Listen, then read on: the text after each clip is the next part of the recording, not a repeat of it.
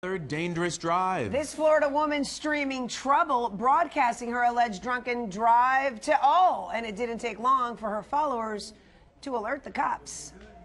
This young girl is internet streaming. She's driving drunk. 23-year-old Whitney Beall periscoped her Friday night.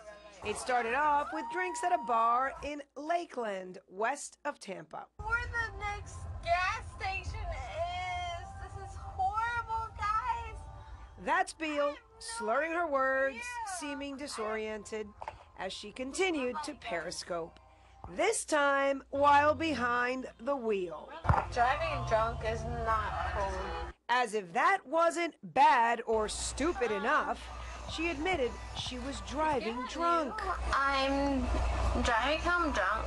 Users watching Beall's live video concerned for her safety and the well-being of other drivers.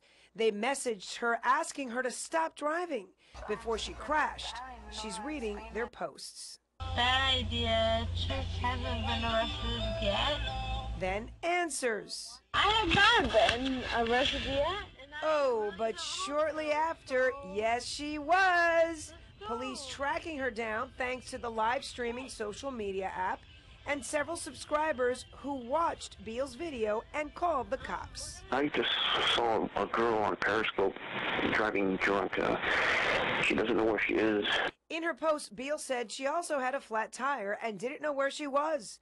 Officers arrested her and charged her with, surprise, DUI. She was out of it, and it was obvious by watching that live streaming video how bad she was.